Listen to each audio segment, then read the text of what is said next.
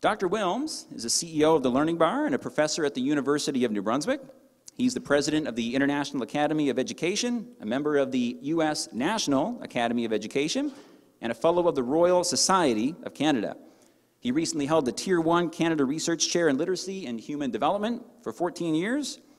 Dr. Willms has published over 200 research articles and monographs pertaining to youth literacy, children's health, the accountability of schooling systems, and the assessment of national reforms. He developed the educational prosperity framework, which he'll speak about today, over the course of his career, which is used by jurisdictions in their capacity-building efforts and the development of educational policy. The model has been adopted by the OECD for PISA for development, an initiative aimed at building capacity for low and middle-income countries to monitor progress towards nationally set targets for improvement. Dr. Willms and his colleagues have developed the questionnaires and the analysis plan for this international study as well. So today, Dr. Willms will discuss the theoretical underpinnings of educational prosperity and how prosperity outcomes and the foundations for school success have been measured in Alberta's schools. He will also set out explicit definitions of equality and equity and describe some simple statistics for their measurement at various levels of the schooling system. So please welcome Dr. Willms.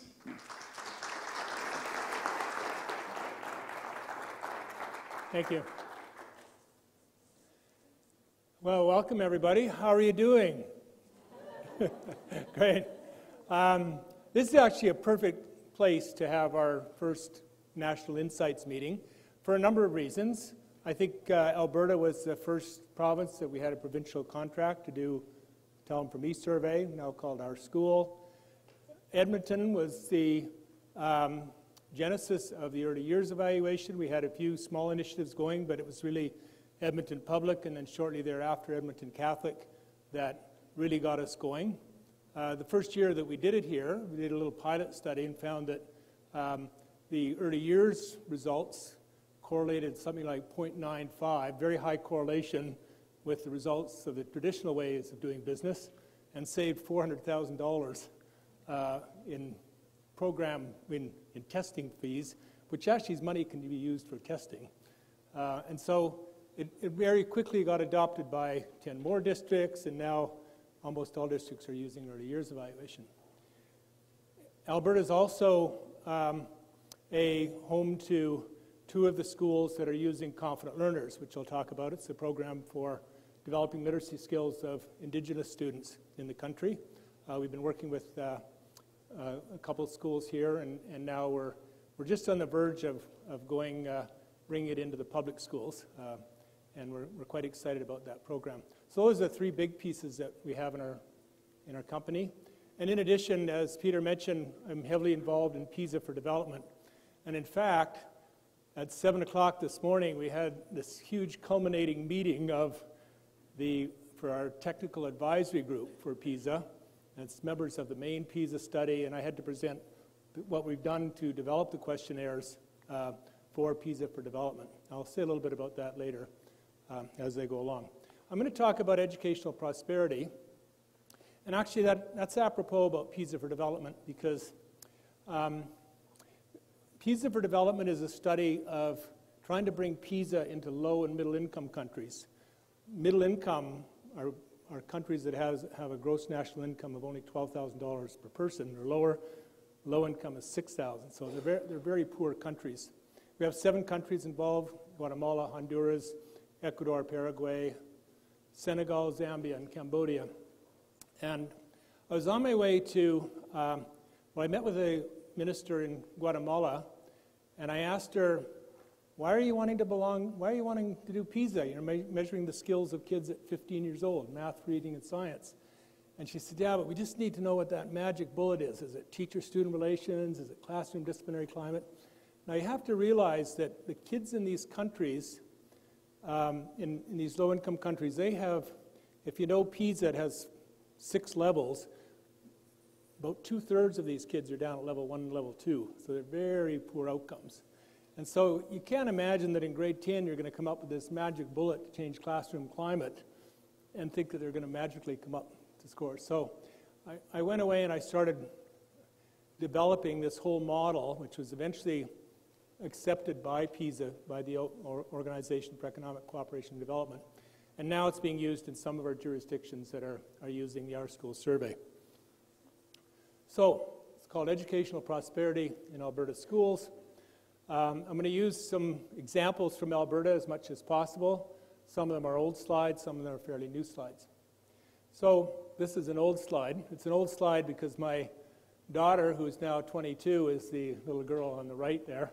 This was the book we did on our National Longitudinal Survey of Children and Youth, talking about all the factors, the risk factors that were related to childhood vulnerability. Notice the journal there, so there's lots of things about Alberta here. So when I go back, when I did this work, we came out with the idea that there was we had all these definitions of vulnerability and so on, and then Human Resources Development Canada said, yes, but how many vulnerable children are there in Canada? I said, how do you answer a question like that? Because it depends on how you define it and where you do the cut points. And anyway, we did the work and developed cut points for health and well-being and for academic achievement and so on. Came out with this figure of 28%. And it was in the national press. I'm sitting in my home office, and a chief statistician of the time, Ivan Falegi, calls me and said, that's ridiculous. There's no way that 3 out of every 10 Canadian children are vulnerable. But I stuck to my guns because that matched if you looked at the percentage of kids that dropped out of school, this percentage of kids who had anxiety and depression issues and so on, you come up to 28% quite readily. And you'll see in a moment that it also lines up with PISA. So my question is, can we reduce vulnerability from, say, 28 or 30% down to 20%? What would it take? Here are the data for Alberta from PISA. So PISA is a program of international student assessment, those of you who are not familiar with it. In this case, it's reading scores, and the average for the OECD countries is 500, standard deviation is 100. Those of you who are a little rusty on your stats, the standard, about 2/3 of everyone is plus or minus 1 standard deviation, so between 400 and 600, and about 95% of everyone is between plus or minus 2 standard deviations, 300 and 700. And the average for the OECD is 500, so Alberta is well above the average. And in fact, in the year 2000, the first year of the study, they had the highest scores in Canada. And if Alberta had been participating as a country, they would have been right up there with Finland. You can see that scores have been just dropping a little bit each year. So you're no longer the highest scoring province. Or if you were a country, it wouldn't be the highest scoring country either. But more important, I want you to look at kids who are level 2 and level 1. Kids who are level 2 and level 1 have very low literacy scores. We can't put a grade level on it, but I'd suggest it's down around the grade level 2 would be down around the grade 4, grade 5 level 1 even lower. So those kids, what we do know is kids who have level 2 scores after they finish high school have a very difficult time going on to any kind of post-secondary and have trouble getting jobs. And kids who have level 1 scores have trouble even getting jobs. So how many? We got about 30% in Alberta. Again, back to this figure of 30% who are vulnerable. We also like to look at it at school level and say, so this is just the y-axis now. I didn't even mention what the x-axis here is a measure of socioeconomic status. Socioeconomic status refers to people's access and control over wealth, prestige, and power. We measure it practically by looking at students, their parents' level of education, the occupations they're in, and the, well, we like to measure income, but 15-year-olds don't know their parents' income. So we have this measure of educational possessions in the home. And just as a little aside, that whole meeting this morning, most of it was about how to measure socioeconomic status and poverty in these low-income countries, because that scale doesn't go low enough. You see you've got some kids way down at -2 on the x-axis, but in these countries they go down to -4, so there's some really poor kids. So then we can aggregate the data at the school level and say how well are the schools doing. And when I go into look at the data for a school district or a country or a province, I like to do one of these profiles because it tells you really quickly how spread out the schools are this way in terms of their socioeconomic status. Do you have schools for the rich and schools for the poor? And then how are they spread out this way? Do you have some schools that are just for high-flying, really bright kids, and other schools that are more for kids with low scores? So Alberta's got quite a nice, even profile. You're fairly evenly clustered. Those gray dots are the rest of the Canadian schools. So that's a good thing, and I'll talk a little bit more about that later. And here's another thing about the 30% point. If you look at the gross domestic product of countries, this is the percentage of kids who have scores below level 3. So remember, these are the kids who are vulnerable in that sense. And when you get below a gross domestic product of 10,000, you get real high levels of vulnerability, and then it comes down and levels off. And Canada's pretty good. We're sitting in there around 30%. Not quite as good as Finland, has a little lower. So I mentioned about this educational prosperity, and I think we really need a new assessment framework from our traditional ways of doing business. The idea of collecting test scores at certain grade levels and then going on a hunt, or I call it the quest for school effects. What are the correlates of school effectiveness? That model, it has some merits, but it doesn't tell the full story. So imagine that you might have a test score. What do you do? Grades 3, 6, and 9 in Alberta? Your provincial testing, yeah. So you got your grade 9 test scores, say, academic achievement, and people think, oh, this is how well our kids in grade 9 are doing, what's going on in our school, that brought them to this point. And then we start with things like, tell them from me, and so on. We say, what are the factors that are driving those scores? And you need to know those. And so we had 20 years of research looking at what are the correlates of school effects? What are the factors that drive that some schools, if I go back, what are some of the characteristics of those schools at the top of that distribution that are doing really well, given their socioeconomic status? So if you go up from 0, say schools serving average kids, how come some of them are doing well and some of them are not doing as well? So that's that little green arrow. Those are the current drivers. But educational prosperity suggests that prior success, starting not at birth, but right from conception, are much stronger drivers of those outcomes at age 15. Educational prosperity identifies 4 ways that success accumulates. So it includes a core set of metrics for success at 6 different developmental stages across the life course from conception to adolescence. And those metrics include key outcomes for each developmental stage. You'll see those in a minute, and we call those prosperity outcomes. It also includes some of the drivers of those outcomes at each stage, which we call the foundations for success. And I'm going to talk about the 4 ways that success accumulates over the lifespan. As I'm talking about those 4 ways, I've inserted the work of the Learning Bar that talks about our different programs, namely the early years evaluation, confident learners, and the Our School surveys. So you probably can't see this, and don't worry, because these little stages will be presented separately as I go along. But the idea is, if you look along the bottom row there, we've got 6 stages: prenatal, early development from age 0 to 2, pre-primary from 3 to 5, early primary, and so on, all the way up to upper secondary.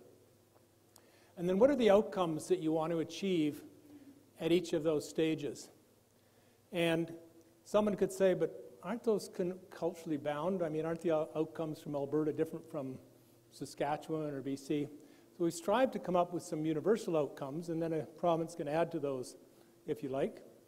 There's some countries, for example, want to have learning a second language is a key outcome at one of the stages.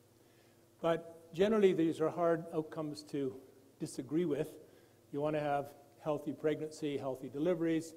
You want to have good language development, cognitive development, physical development at the next stage, and so on. And then when you get to the upper stages, You want to have academic achievement, educational attainment, health and well-being, and engagement. And so it's really the last three stages where our school fits in. That pre-primary stage is where the early years evaluation fits in. And the fourth stage, the early primary, is also where confident learners fits in. So the four ways that success develops. It's through biological embedding, foundations for success, cumulative effects, and selection. So here's a little heuristic, I guess, that shows you the main idea of educational prosperity. You've got your 6 stages there on the prosperity outcomes, shown in the circles at the top. And then you've got the foundations for success. Those are those green rectangles along the bottom. And so at each stage, the foundations for success are driving those outcomes. And then things accumulate over time. That's the little purple arrows. The best predictor of your grade 9 outcomes on your achievement test scores is not any of the factors that you can measure with contemporaneous surveys. The best predictor is the scores from the year before. The scores from the year before. It kind of makes sense, doesn't it? And indeed, some provinces will link data from one cycle to the next. And certainly with the EYE, we like to be able to see how well kids are doing in kindergarten and how well they're doing 2 or 3 years later. So that's the cumulative development piece. The orange arrows, the curved ones, are biological embedding, which I'll explain in a minute. And then as kids move along, especially, well, as early as the end of age 2, there's selection forces that come into play. Kids get selected to the best early childhood centers, except here in Edmonton Catholic, where they're very inclusive, and they don't try to just accept the brightest kids. And I'm sure that's the case for many of the centers where you're all working. And then age 5, that selection becomes more intense, and so on as you go through. And in Latin America, that's really a big deal. There's so many. If I'd shown you one of those school profile graphs like I showed you for Alberta, you just see these stark divides between rural schools, urban public schools, and the private schools. Really big separations. So I'm going to talk about this first stage from birth. At birth, you want healthy pregnancies, healthy deliveries, and some of the foundations for success during the prenatal stage: nutrition, no exposure to toxins, mother's physical health, emotional health, good care in healthcare centers, community support. I was involved with a group called the Canadian Institute for Advanced Research, and there were about 20 of us that met 3 times a year, and we had a program for 10 years on socioeconomic gradients, and the idea was, what is it about our Canadian society or other society that established these gradients between outcomes and socioeconomic status? So those first slides that I showed you with that line showing here's that relationship between educational achievement and socioeconomic status, we call that a gradient. And the idea is to raise that gradient up and to level it, or we use the expression raising and leveling the learning bar. That's the name of our company. All right? So we say, how do those things get ingrained and encultured in a system, embedded in a system? Well, first is through biological embedding. We say differential social experiences get under the skin in early life, and through their effects on developing neurobiological pathways, affect later trajectories in human health, learning, and behavior. So by differential social experiences, when you look at the Canadian population, women who are from higher social class backgrounds are more likely to breastfeed their babies and less likely to smoke during pregnancy. So right off the bat, you can see things that are biologically embedded. You also have alcohol use and all other kinds of prescription, non-prescription drug use, and so on that is related to social class, and so on. Getting under the skin means that there are things that happen during that pregnancy that will lend the child to be vulnerable in the longer term. There's just been an explosion of work in the neurosciences now talking about biological embedding. There's chemical signatures that get attached to the genes. Maybe things don't show up immediately, but they might show up further down the road. There's some large-scale population studies. There's work by a guy named Barker who talked about the Barker hypothesis, showing that the environment during the prenatal stage has some long-term consequences on children's health and behavior. There's a study on the Dutch famine where there was a period of 3 or 4 months where there's famine in Netherlands, and then you could see that dip in outcomes later on down the road. So, and then after the child's born, they're born with billions of neurons, and during the course of development, these neurons form connections that form synapses. And as these synapses are being formed, part of that brain gets developed, and other neurons get pruned away. We call that the wiring or sculpting of the brain. If any of us put on an eye patch for 4 or 5 months and you take that patch away, you'll regain sight in that eye in a couple of days. But there's critical periods in a child's development where if they have an eye patch, that part of the brain doesn't get developed and those neurons get pruned away. And so then they have a permanent disability in that eye. So children are learning right from the get-go. There's a woman at University of British Columbia who introduces babies to Hindi sounds. These are not Hindi-speaking kids, families, but and then at 9 months, before they've even said their first word, those children can still distinguish between Hindi sounds and English sounds. Janet Worker is the woman who did that work. So a whole lot goes on right from the get-go. Even at birth, 1 day after birth, this is work done at Queen's, a baby can recognize the difference between his or her mother's voice and the voice of another female. So things happen during that stage. So we have the birth prosperity outcomes and the age 2 prosperity outcomes and the drivers of those outcomes.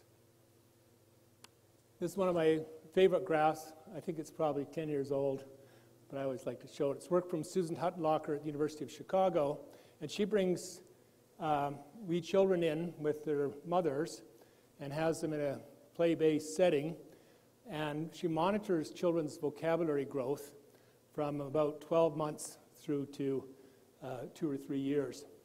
And so she takes a measurement each time they come in. They come in every 2 months.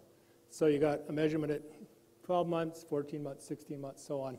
And then we draw the trajectory showing the rate of development of vocabulary skills. And so you can see that there's about, 25 children, something like that. Those are their trajectories of their growth in vocabulary. And, it's amazing when you look at those bottom 2 kids, they're boys. At the end of 26 months, they've only got about 100 to 150 words, where there's some other kids there with 700 and 800 words. That's a huge variation when you think about it. And there's a nice little formula there for the average growth trajectory, which is, are you ready? Get your pen down. The average trajectory is described by a nice little equation. You can take the child's age in months, subtract 12, square it, and double it, and you get roughly the number of words. So, for example, at 24 months, 2 years old, subtract 12. Why 12? Because that's typically when kids say their first words. Square it, you get 144, and double it, you get 288. So if you go up at 24 months, the black line, and go across, you'll find that child at 24 months will typically know around 288, 300 words. Now, I noticed my friend Scott Tumbach there, he picked up his calculator, and he's figuring he should know 2 billion words by now. But you'll see later that it rises up and levels off. So all this to say, there are sensitive periods in development during those first 2 years. This is a slide that comes from the Council for Early Childhood Development in the U.S., but it shows that most of those things peak in those first 2 or 3 years of life. Well, the Minister of Education, when I was going through this with her in Guatemala, she said, "But don't you believe in resilience? Can't these kids get back on the pathway?" And I said, well, it's pessimistic because these things are permanent. You know, when you think of, say, fetal alcohol syndrome or effects of drug use during pregnancy or really poor environments during those first 2 years. The way I like to look at it is, and the way I described to her is I said, you know, when that sperm hits that egg, you might have had a Ronaldo being born, famous football player. But I looked up to find out who the Guatemalan one was. I don't remember his name now. You might have had a Ronaldo being born, but, and there's probably a range there of great football skills of that child that's been conceived. But if they don't have a good prenatal environment, that range comes down. And then if you don't have a good environment age 2 to 3, the range comes even lower. Now you can still have a range, there's still a range there, and good developmental things the rest of the time determines where that child lands in that range. But you're probably not going to have a Ronaldo anymore, and you're not going to have a child who's going to be a Nobel Prize winner in physics if they don't have a good prenatal environment, good environment grade. Seems obvious, but again, when we look at our assessment strategies, we say, oh, how many level 5 and level 6 kids do we have in PISA? But you've got to look at the long chain of events up till there. So cumulative development. Children develop their skills in a cumulative process as they make the transition from one stage to the next. And they use those skills to build upon as they make their way through school. So that's those purple arrows. And now I'm going to have a little aside about the early years evaluation. How many people are familiar with the early years evaluation here? I think, well, a good half of you anyway. So this is going to be old news for you folks, but I'll talk a bit about it anyway. So the EYE assesses skills in 5 developmental areas: awareness of self and environment, social skills and approaches to learning, cognitive skills, language and communication skills, and physical development. And it's usually used as part of a transition to school program. We talk about having ready children, ready schools, and ready communities. It has 2 complementary components: a direct assessment where someone sits down with the child and does it in a very direct way.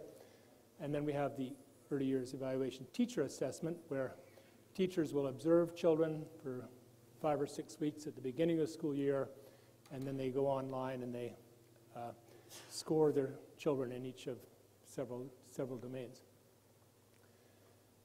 We generate reports at the individual child level that a lot of teachers will use in their early discussions with parents to talk about what their strengths and weaknesses are, and so on.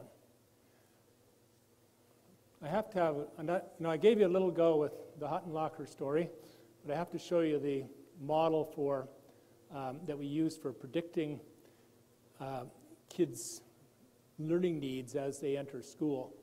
So what we did was we were able to link children's early years evaluation scores with reading scores in grade 2 and grade 3 and determine how predictive they were of their later reading scores. So we have a nice little model here. It looks very complicated. It's a logistic regression. And for those of you who are not too statistically inclined, I'll work you through it. It's not as complicated as it looks. It says probability that y, that's the outcome, would be a reading score, equals 1. That means passing in, say, your grade 3 reading test versus 0, not passing. And that vertical bar says given x, given the EYE scores, is equal to that nice function there, which is the logistic function. 1 over 1 plus the exponent of minus z, where z is that list of factors. That's the EYE scores. And what you want to focus on here is the weights. And reading scores are most highly related to cognitive skills in the EYE domains. Next is language and communication skills. My colleague Beth calls it Doug's recipe. You got a cup of cognitive skills, 3/4 of a cup of language skills. Maybe I should have started there. And a 1/4 cup of fine motor, 1/25 of a cup of awareness, and social skills and approaches to learning all also figure in. And these are all put in together, so these are the effects after controlling for all the other effects that are in there. And you know what's really interesting is you saw the Huttenlocher data, and I don't know if you noticed that the girls' lines were in one color and the boys' are in another. And girls, you have more girls at the top in the language skills than boys. And indeed, if you look at EYE skills, there are more girls with strong language skills and even cognitive skills as in kindergarten. And as you know, when you get to grade 3, girls tend to have, on average, much better reading skills than boys. But when you put gender into this model, it doesn't come out as significant. Why is that? Because these measures already embody the advantages that girls have as they enter school, okay? And we've even, well, actually we've got data from Alberta where we're able to link postal codes to socioeconomic status. It's kind of a weak measure. It's not as good as the measure of socioeconomic status in PISA, but even socioeconomic status, the effects of those first few stages are embodied in that 5 set of domain scores. So when we do that probability, we actually get an estimate. It sounds kind of harsh in a way to say this child has a 40% chance of having a good reading score. This child has an 80% chance. But like many of these schooling outcomes, the distribution is negatively skewed. I mean, most kids are bunched up at the top. And so we set cut points of 80%, and we say those are kids with Tier 1 learning needs. And we set it quite high. Why? Because we don't want kids falling through the cracks, right? If we say you're green, and you're almost for sure going to have good reading skills come grade 3. We've got another group that has a probability between 50 and 80% that we call Tier 2, having Tier 2 learning needs. And it's important, I have to be careful because it's so easy to say it's a Tier 2 child. You've got to say child with Tier 2 learning needs, all right? Because that can change, and that's the whole idea of what many of you do is to move them from Tier 2 to Tier 2 to Tier 1 or from Tier 3 to Tier 2. And then you've got children with Tier 3 learning needs. These children need a much more intensive intervention, typically an hour a day of augmentative instruction, something over and above what they're getting in the regular classroom. And a lot of these children have, real learning issues that are biologically embedded, if you will, but they can still move along the learning pathway and develop skills, and many of them do learn how to read. The other thing about this business is we've been able lately to put an age level for each of our items on the EYE. So we could say, at what age, on average, do kids are kids able to count to 10? At what age are they able to recognize these familiar animals, and so on? And at the same time, we can look at all the domains. When I look at the range of ages for the EYE scores, and this is really important to this whole story, is they range, you have some kids up in there who are 5 years old, but they've got the skills of 6 years old. There's some kids who go into school already knowing how to read. When you get down to Tier 2, kids who are 5 years old, but they have skills more like a 4-year-old. And then you've got kids down to Tier 1 who are 5 years old, but they have skills of a 3-year-old. So imagine this heterogeneous group of kids going into grade 1, some of them with skills that are consistent with 3- and 4-year-olds, and then they got to learn how to read. And that's the challenge of the early teaching. Foundations for success. So in addition to the effects that are biologically embedded, you have factors that are directly affected by the foundations for success at each stage of development. So when this minister asked me, well, don't you believe in resilience? Yeah, I believe in resilience, but resilience it's not all a personal attribute of the child. Americans right now are obsessed with this idea of grit, and everybody's running around measuring grit. But resilience has to do with kids having the resources, i.e. the foundations, brought to them consistently year to year That's what makes a huge difference. And in addition, you know, I don't disbelieve in grit, but it's not all about a particular child's attributes. Resilience is about having the right kinds of resources brought to bear along the educational pathway. So those are the green boxes that affect a child's development all the way along. So you might ask me, how did you decide what to include as the foundations for success? Because remember, in the quest for school effects, there's a long laundry list of factors, everything from, you know, principals' leadership and teachers' years of experience and professional development, coming to workshops like today, and so on. And we boil it down to these 5 factors. Quality instruction, which is always, in the literature, is always the #1 factor. Having good material resources, having an inclusive school context, family involvement, and learning time. And we say that those foundations are potent. They have strong effects on the outcomes. So if you go to the literature and you can say, those are the things that matter, there's a big body of literature on each one of these. You can go to a book like John Hattie's Visible Learning, and you'll see the effects of factors like these. They're pervasive, meaning that they not only affect one of those outcomes in the middle, but a whole range of outcomes. So having good quality of instruction not only affects academic achievement, but it also affects children's well-being, their attainment at school, and the extent to which they're engaged. And finally, they're proximal. Now, proximal means that there's nothing in between them and the outcome, right? So having good quality of instruction has a very direct relationship on student outcomes. Something like principal's leadership, or being a regional director, those have indirect effects, still important, but they only have having a good principal in the school. Principal leadership is only important if that principal brings about changes in those foundations, brings about better quality instruction, more engagement, more learning time, and so on. So when you start to map these things out, you can say, well, what is it about quality instruction? What is it we need in our school to bring about better quality instruction? Well, we need principal leadership, we may need some specific kinds of training, and so on. So there's arrows out there beyond the foundations, but as a framework for assessment, you got to keep your eye on those 5 foundations. I got onto this idea a little bit further in the work in Saskatchewan. They had a minister of health who brought in this model called Hoshin Kanri. It's a Japanese management model. Back to Japan, or your Japanese kid I'm thinking about.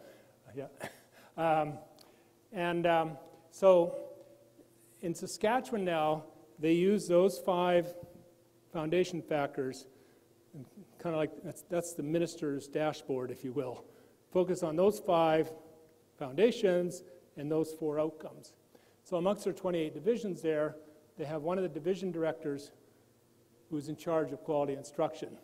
And his or her job, as a committee of 4 or 5 people, is to make sure that everyone from the minister to the ministry staff to the other directors to the principals to the teachers say, this is how we're defining quality instruction, this is what we mean by it, here's our baseline, and here's how things are going forward. So they're really focused on change in year to year of the prosperity outcomes and the foundations. So in a way, it's like a strategic plan for a company. You can't focus on everything. Focus on the things that are really important. Oh, and I just stuck this one in there because this is what I talked about at 7 o'clock this morning with the folks in Paris and Educational Testing Service and Princeton and so on. So for PISA for development, we have 3 measures of achievement, math, science, and reading. We only have 1 measure of engagement, 4 measures of health and well-being, 2 of which are coming from PISA, from the Our School surveys, and then and 1 measure of attainment. And then we have these other measures of the foundations around the outside. So this is a big change for PISA. PISA is this giant ocean liner, and just to try to move them 10 degrees to starboard or port is a difficult process. So we're really excited that this is embedded now in PISA for development, and they've announced that it's going to be part of PISA in 2021. PISA 2018 is already in the planning stages. So the next phase is when kids enter school and need to learn how to read. And reading is the fundamental task of those first 3 years. I even put it ahead of numeracy skills. Not that I think you should ignore numeracy skills, but you can't go very far in math, really beyond grade 3 if you haven't learned to read well. So we started a project, I think 5 years ago, called Confident Learners. And it was a whole school literacy program for First Nations on-reserve schools. We worked with 32 schools for a period of 3 years, actually developing the program. And then in the last 2 years, we've been continuing to develop it further into our work at the Learning Bar. And actually now we're starting to see a bit of spillover from early years evaluation into Confident Learners and back the other way, especially around learning activities, which I'll talk about. So Confident Learners, the initiative that brings to bear the science of learning how to read, a rigorous curriculum aligned with teaching activities and assessments, quality professional development, and the support of communities and families. There's where we are. There's some of the schools up in northern Alberta that are part of it. One that's really taking off right now is Tall Cree, and we're working closely with them. We have a number in Saskatchewan, Ontario, and the Maritimes. Well, when we started, we looked at a lot of different models of reading instruction. There's a Searchlight model in the UK, and there's numerous models in the literature. But this model, called the simple view of reading, is the one that we landed on. It says that reading success depends on these two complementary components. It involves code-related skills, the ability to decode words, sound them out, and language skills, being able to understand and interpret spoken language. So, spoken and written language. So, if you, those of you on your laptop, if you Google on simple view of reading, you'll get a lot of images that look like this. They won't call it the deficit approach. I've added that label. But you've got language skills, and I put 20 points on the axis on language and 20 on code, and I'll tell you why in a minute. And where you want to be is you want kids, of course, to have high language skills and high code-related skills. They would be green on the EYE. Why? Because they had good cognitive skills and good language skills, and they're learning to read. You get a number of kids in that bottom right quadrant who have strong language skills, but don't learn to decode. And indeed, a lot of the kids who fail to learn to read that are otherwise seemingly pretty able kids, it's quite often they've got a specific learning disability and they don't learn to decode. Usually those kids, if they're given very targeted instruction on how to relate letters to sounds, learn blends, learn that words are composed, so they need to be explicitly taught, which back in my day was called phonics, but we're a little more sophisticated now, that they can make very rapid progress in just a few years. You don't get too many kids up in the upper left quadrant, except in Alberta, we have a lot of new immigrants. They can have good code-related skills, but haven't learned the language yet. But they too will make quick progress as they learn the language. But a lot of the children down in that bottom left quadrant who have learning disabilities, might have intellectual disabilities, something on the autism spectrum, kids who have had very poor environments growing up, and so on. And some of those would be kids in red on the EYE, kids who start school with 1 or 2 years behind in their development. So watch my sleight of hand now. Maybe focus on those 4 kids at the bottom left there. I'm not going to change the position of the dots. They're exactly the same dots, same placement. All I'm doing is I'm moving the axes. So I move that middle axis to the left and the other one to the bottom. Completely different picture, isn't it? And so now those 4 kids at the bottom are not in deficit. That one there is at level 7 in language, level 2 in coding. What does that child need to do to go to level 8 in language, level 3 in coding? I liken it to, my colleagues at the Learning Bar are sick of hearing this story. I liken it to Red Cross swimming badges. You know how in Red Cross they start off with, you're a starfish, and then you become a minnow, and eventually you become a whale, and then you've got 12 levels of skills going up the ladder, and then eventually on to bronze medallion, and so on. But I can go to any kid on my street, and I could say, what level are you in your swimming classes? And they can tell you immediately. I've even tried it recently with some friends. Well, I'm at level 3, but what do you need to do to go to level 4? Well, I need to be able to swim 4 lengths of the pool, I need to be able to tread water for 15 minutes, and so on. It's very transparent. They know exactly what they need to do. So I thought, why can't reading be that transparent? So I hired 3 literacy experts for a year. It wasn't long enough. We extended it to 2 years eventually. And we amassed all the curricula from the 10 provinces in language arts for grades from kindergarten through to grade 3. One from one of the territories. There was a good one from California. There was another one from the UK, and so on. And we had this giant wall chart to map out the skills and put them in the right sequence, going from beginning of kindergarten to the end of grade 3. Some of the reading people say, no, you can't do that because kids develop skills at different times. I don't care about that because I know from the EYE I can put specific age ranges on skills. And so we developed this whole domain of skills, and then the idea was to parse them up into these 20 steps. 20 steps of language, 20 steps of coding. So code-related skills, or you might see the term decoding in the literature rather than coding. Coding is a little more universal. And these are some familiar things you've heard about, concepts about print, phonological awareness, letter knowledge, and reading fluency. And so we mapped all these things out, and I sat with them for a week. Just so happens that one of them is in Portugal, so we sat in a nice place in Portugal. We worked really hard every day, I promise. And we mapped out all the skills for coding, and then I put them in, and then I went home and I put them into a histogram. And so the histogram looked like this. Very few skills in kindergarten, in the curricula, in the Canadian curricula. A lot of skills in grade 1, and then not so many grade 2, and then grade 3, you're moving on into speed and prosody, moving on into more higher level skills, word recognition, spelling, and so on. But I call this the reading mountain because most of the skills are bunched up in grade 1.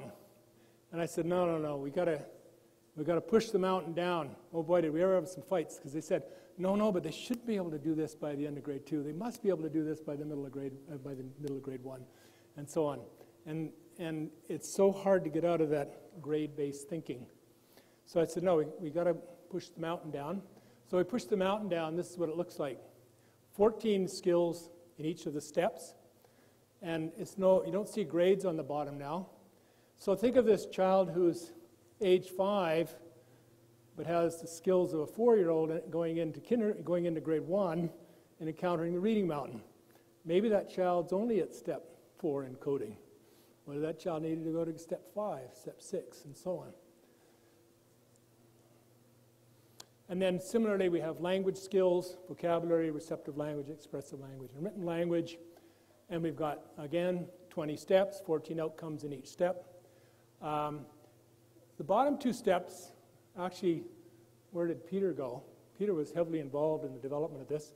We've got, for each of the steps, we have 3 themes, so we've got 60 themes, 2 for each step. So in the kitchen, colors, shapes, and so on, in the schoolyard. And so there's different themes that they learn at each of the steps.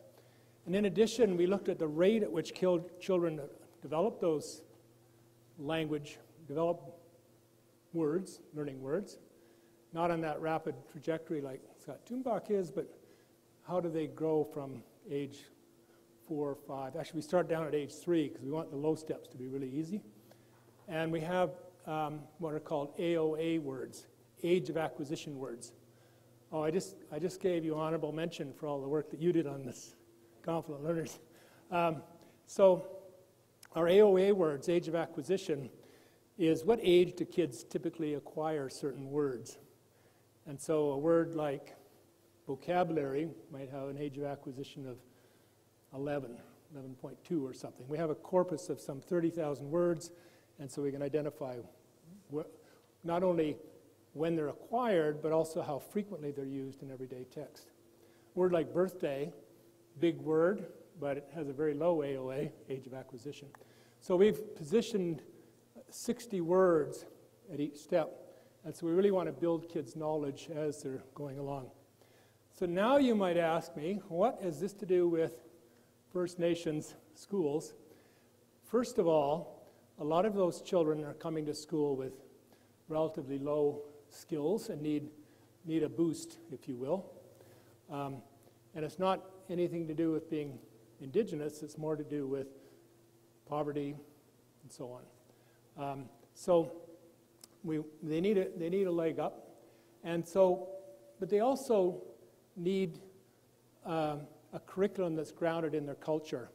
So for each of the 14 times 20 is 280 code-related skills, and each of the 280 language skills, we have learning activities.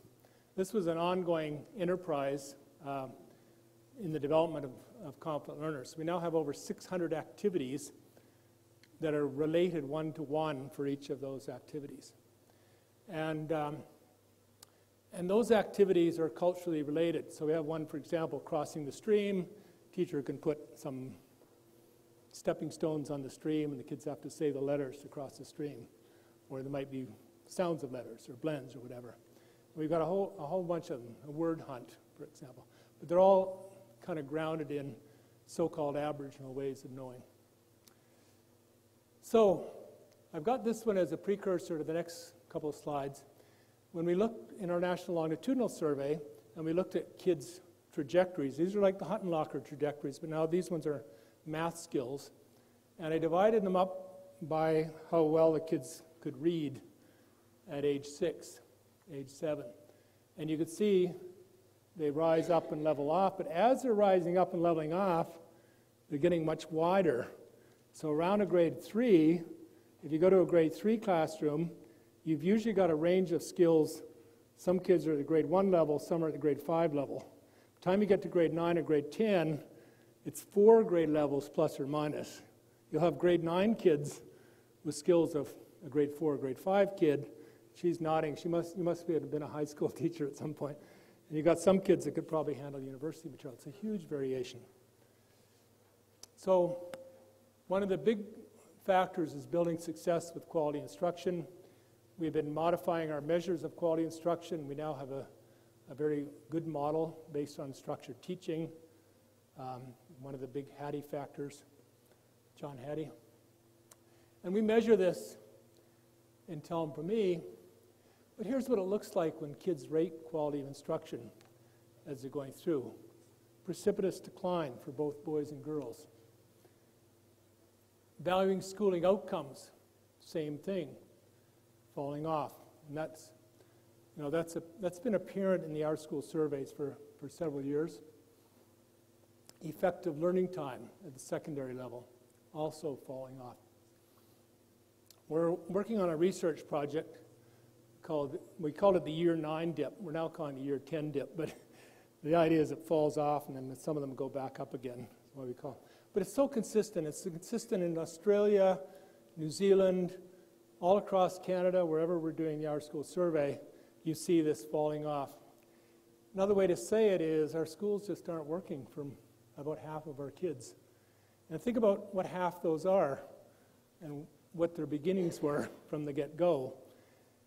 Those are, quality instruction is the most important foundation for success.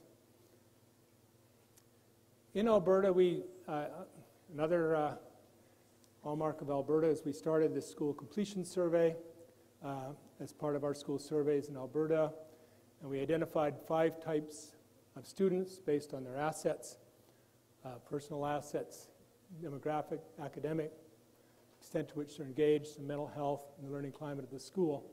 And we ended up with these 5 types of students.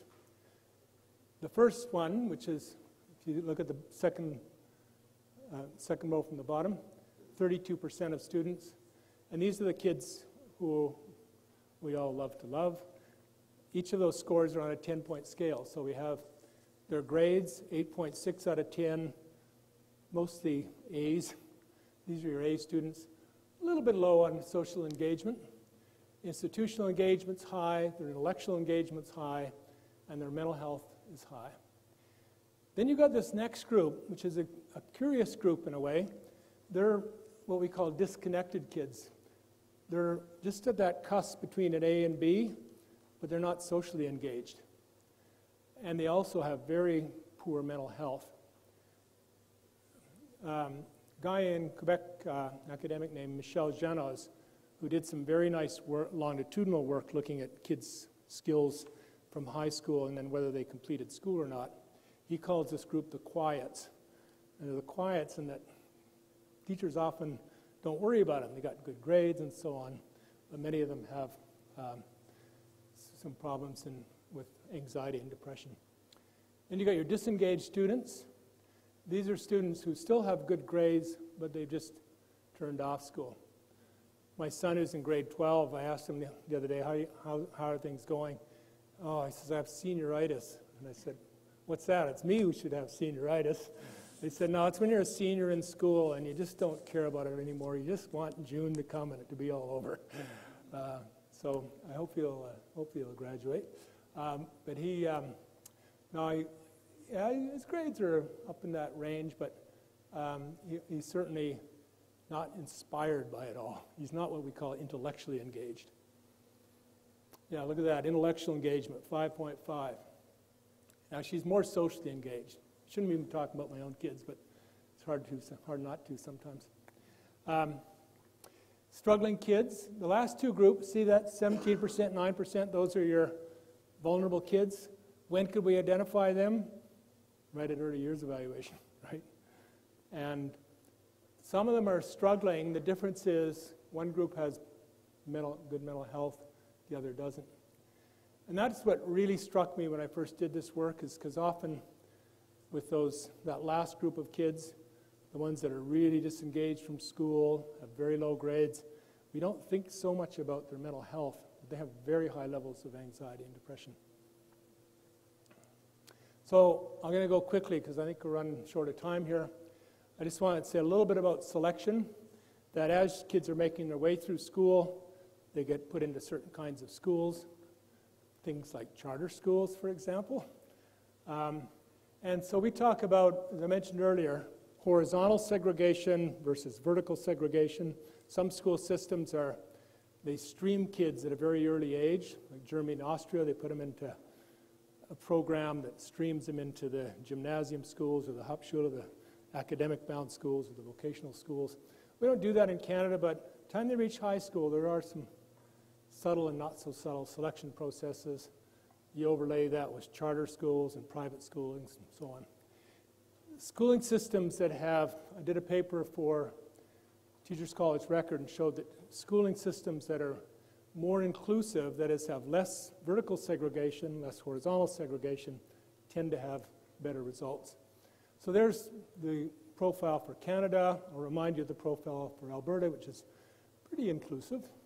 And then here's that showing that decline in achievement when you have high horizontal or vertical segregation.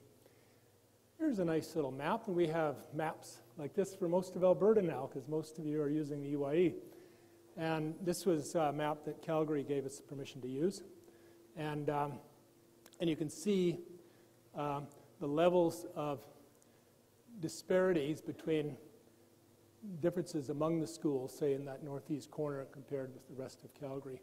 I always imagine two kindergarten teachers waking up in the morning, and one of them goes to one of those schools down below where there's 80% of the kids are green, and the other one goes up to the northwest where 75% of them are red or yellow. And I say, they have a different job description entirely. They both call themselves kindergarten teachers, but one comes home just sore neck and tired. The other one's coming home, yeah, we had a great fundraiser today and parents were in. It's just totally different on so many different characteristics. So here's the summary slide. And you can think of that outcomes at birth, and we know what kinds of things we need to measure of those early development skills. There's the Hutton-Locker graph next that leads to the EYE, probability of school completion. Then they hit the reading mountain. And then the next one shows what the results of not making it over the reading mountain are as kids go through school. They either stay on a very flat trajectory and don't make much growth, or they tend to continue up and do well. And then finally, we can talk about their interest and engagement in school. That last graph is our school graph on interest and motivation, where a lot of the kids are just falling off because they're no longer interested. So I showed at the very beginning of this deck, and I didn't mention it, it's a little boy in Saskatchewan coming home from his first day at school. And this is about 3 years old. So he's in the class of 2021. All of our children and competent learners, we say right from kindergarten, well, you're in the class of 2021. I mean, that's when you're going to graduate and kind of get that idea ingrained in their head. And so this kid's in the class of 2021, I believe, something like that. And right now, in both Saskatchewan and Alberta, that child, if things stay the way they are, would have only about a 30 to 35% chance of graduating in 2021. But I've been known to be a pathological optimist, and I think he has a good chance. Why? Because of strong leadership, and I know we have some really strong leaders here, dedicated teachers, family and community support, and a relentless focus on building the foundations for success. Great. Thank you.